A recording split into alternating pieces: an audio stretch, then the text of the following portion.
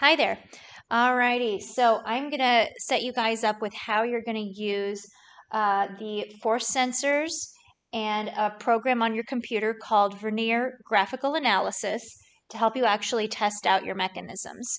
So I'm gonna scooch this so that you guys can see my laptop a little bit better. Maybe I'll scooch that in a little bit more. This is weird. I've got talking laptops to each other. Okay. This is the force sensor you guys are going to use. I'll have these set out so that you can grab a box. Inside, we've got these lovely little force sensors.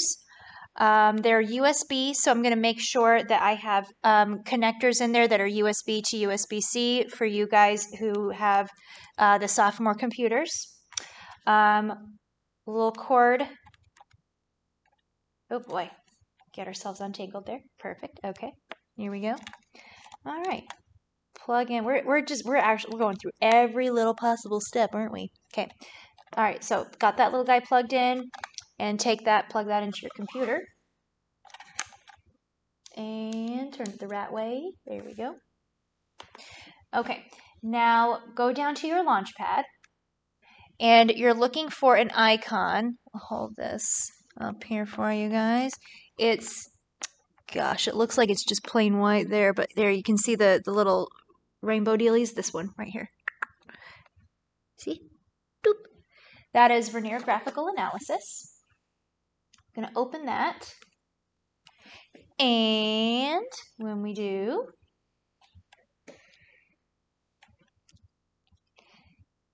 oh, you are running graphical analysis on as a Chrome package app. Oh, God. 1 second. Have another one? Oh, yeah, I do have another one. Okay. I had a second one on here. I'm going to try this one because there's like 2 different versions that got pushed out to all of your computers. So if one of them opens and it says, you are running graphical analysis okay, yes, go ahead and use the Bluetooth. As a Chrome packaged app, please download the native app for Mac OS. And so then close that little sucker and there should be another app in there on your computer that will work. Okay, now you've seen how that all gets connected.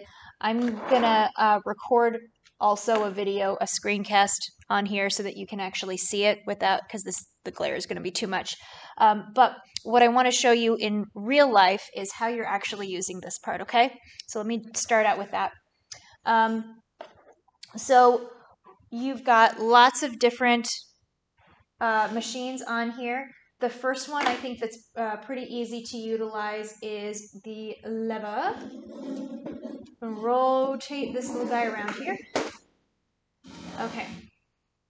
So for your lever, what you're going to need is some kind of a mass. They're hiding. Found them. Okay.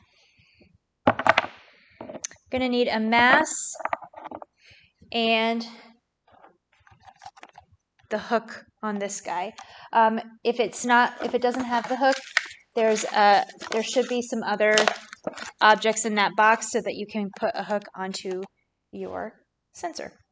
What we want to do is to test the weight of the mass.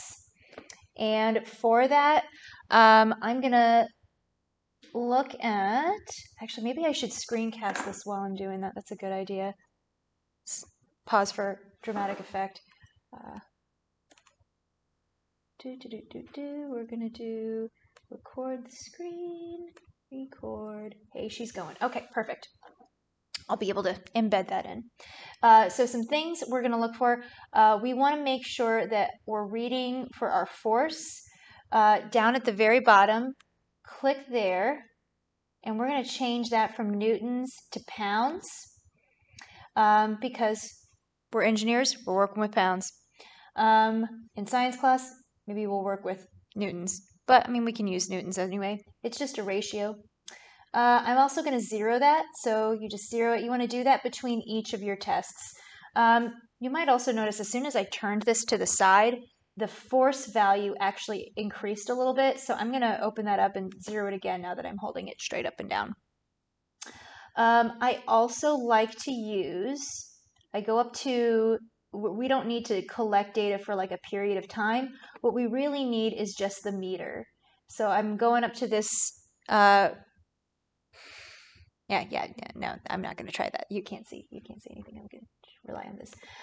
So going to select meter, and then this allows me to find out how heavy that something is. So now I'm going to pop this on here, and you can actually see the meter from this distance. That's not too shabby. Okay, so you'll see that that third decimal place never really balances out. That's fine. We're going to try to round it off to that second decimal place. That's plenty. That's plenty precise for us. That, I mean, that's 1/100th of a pound. Good enough. We don't need to be out to the thousandths of a pound. Okay, what I'm seeing is about 0.215, 0.214. I would say, because we're kind of settling on 5, maybe 6, I'm going to round that to 0.22 pounds. Okay, I think that's a reasonable value. Also remember, it's 100th. If it's off by 100th of a pound, it's not going to be a big deal. Okay, so now I figured out that weight. It is, oh God, 0.22. Yeah, 0.22. We said 0.22? That was 0.22? Yeah, 0.22. Okay, good. And now that I know that, always want to re-zero. Now I'm going to put this little mass on the lever, and then I'm going to use my meter to determine how much weight it, or how much force it takes, how much effort force it takes to lift it. So we'll hang this little sucker. This thing has like been bent. It's got to have been somebody with like a, yeah, that's like, we got string. We got string for a reason. Got string for a reason. And skizzers can take care of situations. Boop. There we go. Okay, very good. Okay, and now I will just tie this little guy on here. Twist those a little bit. No, you cannot get the blowtorch out to cauterize the ends of the string. It will be fine. Get that little sucker tied on. Doop. And now that's going to hang, and we're going to see how much force does it take to lift these up. Okay, hold it in place. Holy Toledo! Would you look at that? It is 0.03. 0.03. So we are rounding off, again, 2 decimal places. That is only, oh, hold it steady. Yeah, 0.02, only 2 decimal places. That is 0.02 is only one significant figure, right? Because the 0.0, that doesn't count, and then just the 2. So that's only 1 sig fig. That's all we're talking about here. 1 or 2 sig figs, totally fine. Okay, so that's a ratio of our input force, our effort force here with the sensor. That was only 0.02 pounds. And our resistance force, the weight of this object, that was 0.22 pounds. It actually took us like 1/10 of the amount of force needed to lift this up using this lever, 1/10 of the actual weight of this object to lift this lever. So that's telling me that our actual mechanical advantage here is about 10 to 1. So our input is, for every 1 pound of input, we're getting about 10 pounds of output. That would be a mechanical advantage of about 10. Okay, I didn't precisely do the math, but given that we're only dealing with 1 or 2 sig figs, probably about 10 is going to be our actual mechanical advantage. 10 what units? No units. Remember, mechanical advantage doesn't have units, so just 10 is the correct value there. Okay, now, so that is for this example as what kind of a simple machine? Well, obviously a lever, but which lever? Is this first, second, or third class? Well, This, because the axle is in the middle right here, this is a first class lever. Even though this is on one side and we're way out here over here, it feels like it should be a second class lever because that's it's kind of that wheelbarrow idea of being way far out away from the pivot point. But because this is on the other side of the pivot point, it is still considered a first class lever. So first class levers can be all different kinds of ways. Now, obviously, if I want to make this into a second class lever, then I'm going to need to hang my mass on the same side as the side that I'm lifting on. So this would be where now I take my string, zoop.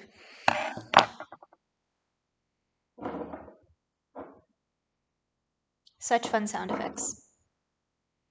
We're going to hang this little sucker. I'm going to just hang her, how about like right here? That's good.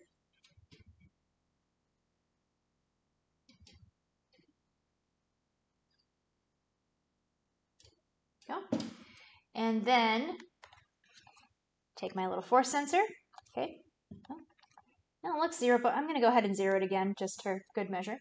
And stick this back out here on the end. Lift that up.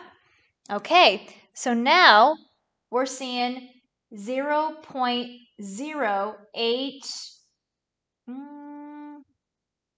Ooh, hang on. Let me hold it steady. This is a little tricky. I'm going to have to say 0.09. I think that is, considering how it's bouncing around a little bit, it seems like it's maybe on the higher end more of the time, so I'm going to round it off to 0.09 pounds. So it took us a little bit more force there because these were a bit closer together, right? So this distance was a little bit bigger here. This distance is still pretty big. So that would be a second class lever. Then if I switch things around, if let's say, okay, now even you could keep it even right here and just grab on to your lever, zero her out. Apparently force sensors are ladies, zero her out, whatever. Okay, and I'm gonna hook that on here. And now pull that up. Okay, look at that. We're at, trying to hold it steady. Yeah, that's like